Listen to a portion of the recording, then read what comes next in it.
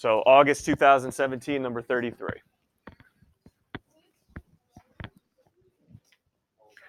You're asking how much should we write in?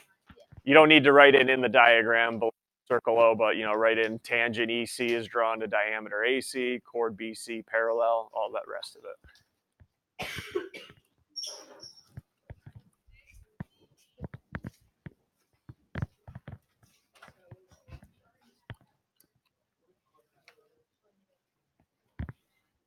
No, hi Chella, how are you? I didn't know you were creeping in my space here.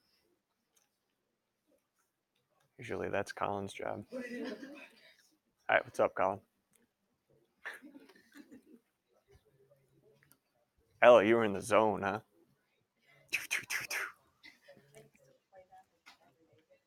The hand one, like the actual legit, not like an online, like the circular. Yeah, that's old school. That's old. Okay. Stop showing off here. Anybody just? All right, we know you won. We know you won.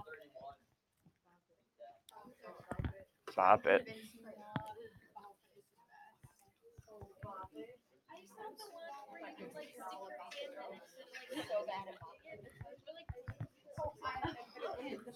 That's the one where you had to press it, turn it, pull it. Yeah. No. Yeah. All right, here we go. First thing, I look at the proof statement. Do I know what type of proof this is going to be? This will be not that far, not that far. This will be proving triangles similar first, and then we'll talk about the reason why the ratios are equal. All right, main reason to prove triangles similar. That's the first question here. How's the luck today? Nope, not going to happen. Main way to prove triangles, similar. Here we go, 14. Angle, angle. While we're here, I know we're not going to use the other two, but let's review the other two. Could be angle, angle. Could be side, side, side, where all three sides are in the same ratio. Or it could be side, angle, side, where the angle is congruent, but the sides around them are in the same ratio. But we're doing a proof, so we're going to prove the two triangles here in this diagram by angle, angle. So I need two pairs of angles. Really the only given we can mark on the diagram, BC parallel to AD. It's really the only given I can mark. All right, so I'm going to open it up to you guys, whether it be a circle fact or maybe not a circle fact, any geometry fact in general that gets me two congruent angles in those triangles. Do you see any here? All right, let's hear it. One. Name the angles first that you're going to tell me are congruent. Okay, good. I don't want to know why. I'm going to ask one of your classmates why. So I got angle BCA congruent to angle CAD, CAE, same angle. Why are those congruent right now? How do we know that? 12, how do we know those angles were congruent? It's like we never left. Parallel lines imply those are alternate interior angles congruent. And again, going back, any shorthand we use is fair game. You make up your own, you're risking. All right, that's a risk. All right, I got a pair, need another pair. There's got to be another pair of angles in there that are congruent. All right, Orion. Stop. Oh. Go ahead. I should have let you finish. It's just force of habit, sorry. Go ahead. Okay, they are congruent, but they're congruent because they're, okay. So let's first start with angle B being a right, because those two angles are right angles for different reasons. All right, so those are going to need two separate steps. So I'm going to first start with angle B as a right angle.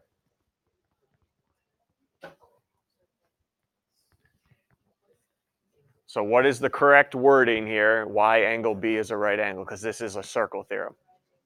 Go ahead, Jasmine, what do you got? Okay, guaranteed, got to have inscribed angle in there. Good. Inscribed angle drawn You said semicircle. We could also have diameter in there. Inscribed angle drawn to a semicircle is a right angle. Don't give me this business with chords drawn to a diameter. It's an angle you're showing me. So say something about the angle, not the chords. Inscribed angle drawn to a semicircle is a right angle. Perfect. All right, and Orion, what was the other angle you told me was a right angle? Angle ACE. Now that's a totally different circle theorem than the one we just used.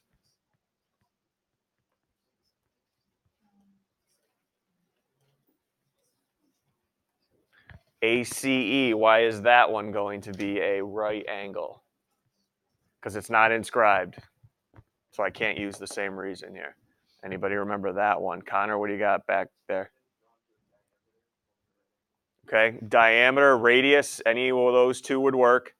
Diameter drawn to. All right, I don't want a tangent though. Because okay, take a look, ready? Here's a diameter drawn to a tangent, but that's not a right angle. I need something more than a tangent. Roman, look at you, huh? Diameter drawn to point of tangency. Forms a right angle. Nice job.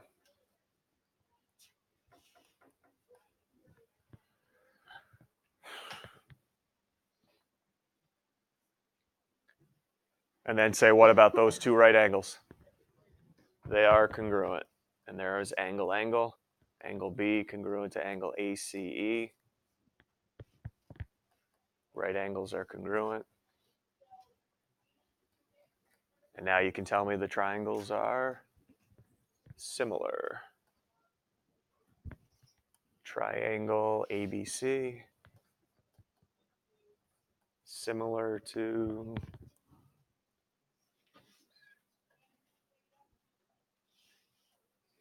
ECA. Does it really matter? No. How many of you put the congruent symbol down? Not me. We're done being embarrassments. Week 40 of the school year here. Angle, angle. Now that the triangles are similar, now you can say the sides are in the same ratio. And then I didn't want it said at the beginning to ruin it. Do we remember, don't yell it out because I'm just going to pick a single student here. What's the reason why they're in the same ratio now? Oh boy, 22. Product of means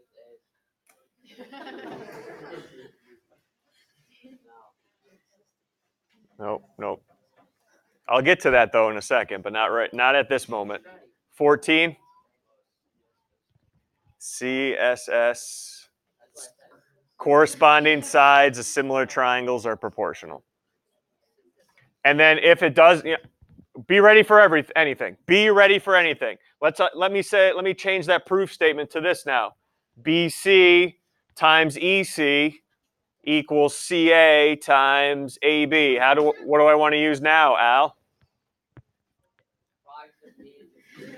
Means and extreme product of the means equals product of the extremes. Yes. Okay. Be ready for anything. All good there. Questions? Little circle proof for you. All right. Next one. I want to go into little midpoint distance slope on 32.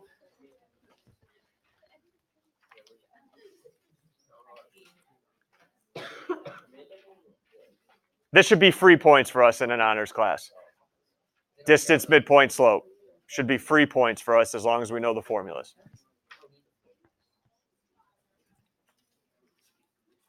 So I'll give you a second. Go ahead and it's probably, I know it says optional, but it's probably helpful to graph PQR.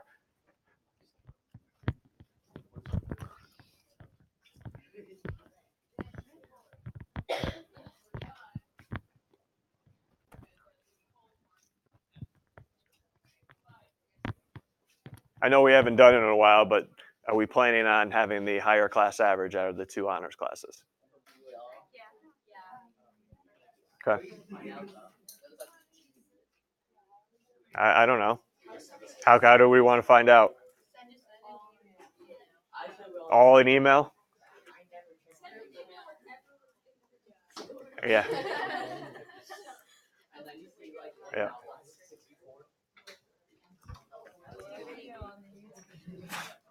Me revealing the class averages.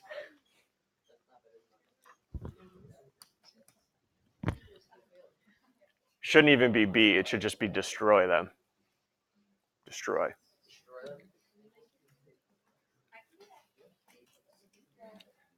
All right, let's roll. Before we get into anything, we're told that A and B are the midpoints of PQ and QR, so we need to get our midpoint formula out.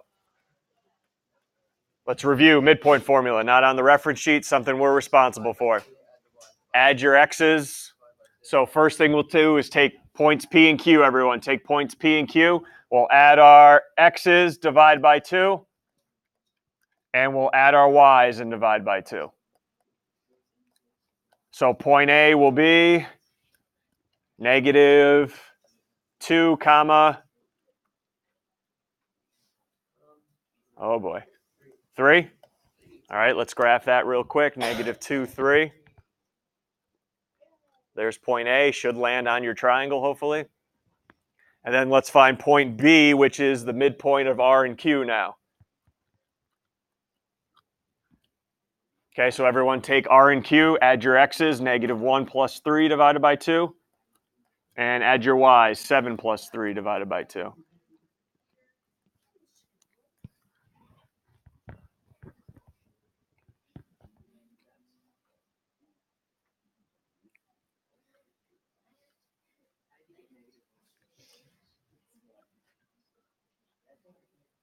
And we end up with here 1, comma, 5. Let's graph that. We have point B. All right, now we got to do a couple things. First thing, prove AB is parallel to PR. What formula is going to show those two lines are parallel? Slope formula, yep. So step one, the slope, what do you want to find the slope of first, AB or PR? AB. Now, is it required that you show me the slope formula here? No, you graphed it. I would probably promote doing rise over run here instead of doing change in Y over change in X. Just count up and over. So we're looking at up 2 over 3, so 2/3. And then let's do it for PR. Up and over how many for PR? 1, 2, 3, 4 over 6, which reduces down to 2 over 3. Perfect, that's what we wanted. Step 2, what did we just learn? AB parallel to PR, always have to give me a because. Slopes are equal. Slopes are the same, however you want to word it. All right, there's part 1 of this question. Part 2 now, prove that AB is half the length of PR. Finally, yeah, we're going to do distance. This is why I picked it. You got all 3 formulas in one here. So let's continue this now. We remember the distance formula. You don't have to write it out. I'm just going to write it out to help you out. X2, what's inside the parentheses? Addition, subtraction. Minus X2 minus X1 all squared. What's between the parentheses? Plus Y2 minus Y1 squared. What do you want to find the distance of first? AB again? Sure, here we go, AB. Or you could do Pythag. I forgot to mention that. If you want to use Pythag instead, make a right triangle out of AB and PR, certainly can.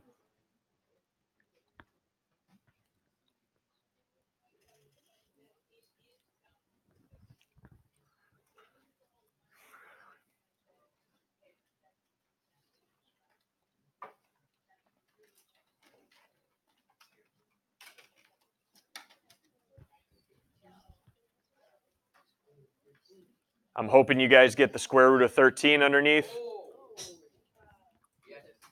Square root of 13, no? You're either squaring 2 or -2, and you're squaring 3 or -3, depending on the order you put the numbers. All right, and then let's go to PR. Square root of PR here. distance.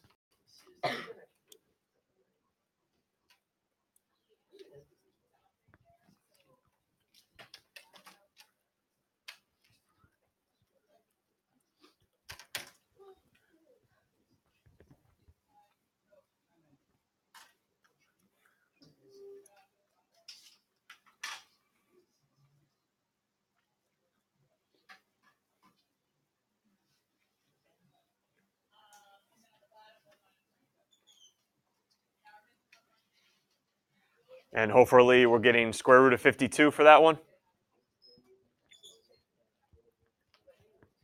I have an issue though. 13 is not half of 52. No, that's not how it works. That's not how it works. Unfortunately, that's not how it works. What is what's your plan here to show why radical 13 is half of radical 52? There's two ways you could go about this. Two ways. Orion, one way? Okay, we could do simplest radical form, which I would prefer an honors level class to do. Or you could go do square root of 13 in your calculator, show the decimal, do the square root of 52 in your calculator, show the decimal, and show that one is one half of the other. I like Orion's way, which is breaking 52 down. Biggest perfect square that goes into 52 is 4 times, and look at that, square root of 4. 2, radical 13, and then in step 4, the same step here, you can show that radical 13 is indeed equal to 1/2 of 2 radical 13. Or show the decimals are 1/2 of each other. However you want to show that. Write it out in words. Whatever gets the job done for you. All right, I don't want you guys getting the impression that what I put up here has to be the way. All right, specifically on these coordinate geometry ones. Not the case. We all right there? I love this problem. Distance, midpoint, and slope. All in one. Emma, yes. You do not have to show any formulas. Here's what bare minimum I need to see. Substitution, you substituting in the numbers, and the final answer. Okay? Also, I picked this step because I wanted to remind you of something. Am I allowed to correct this bad boy? No, I am not looking at it. Another teacher will. Why do I say that? Please have it organized.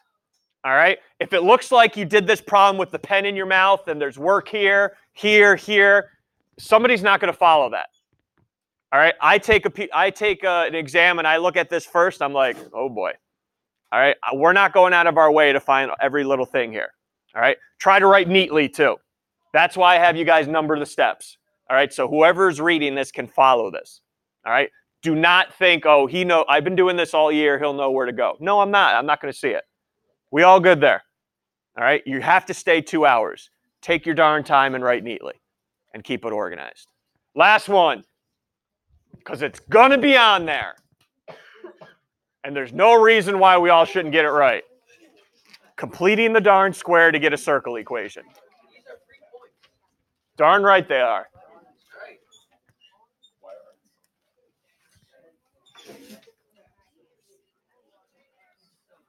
Every exam you've seen them. All right, here we go. Teach me. First thing.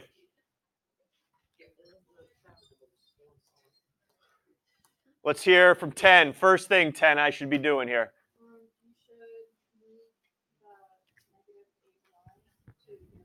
Yes, I will. Yep. And while I'm at it, I'll group the x's and the y's together. So x squared and 6 at negative 6x can go. Y squared and the 8y positive when I moved it over can group together. And I'm going to leave that 56 hanging on the other side. And time to complete the square now. Twice. Once for the x's and once for the y's. How would you like me to complete the square for the x? How do you find what number I should be adding on to the x's? 20!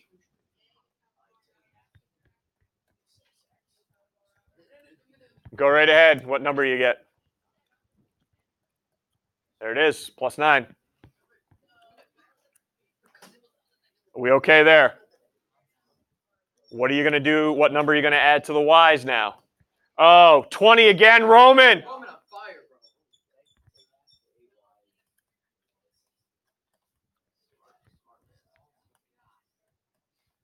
All right, here's where I slow down because I've seen too much of this.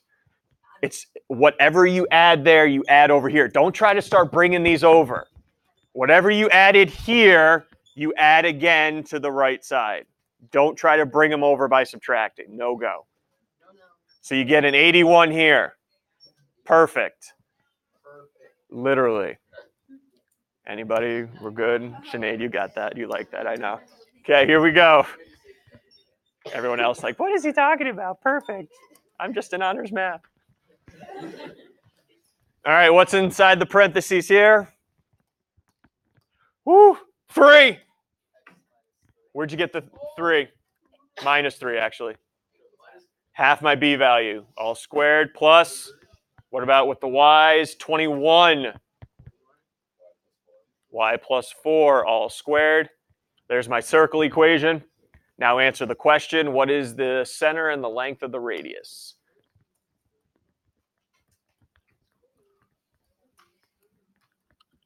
Center, 20, wow, 27. Here's that crew. Just change the signs. Oh boy. Radius length. Whoa, 20, Roman. What is it? 9, yes. Remember, everyone, this represents r squared, not r. Okay? We good there? All right, how about a little interview now?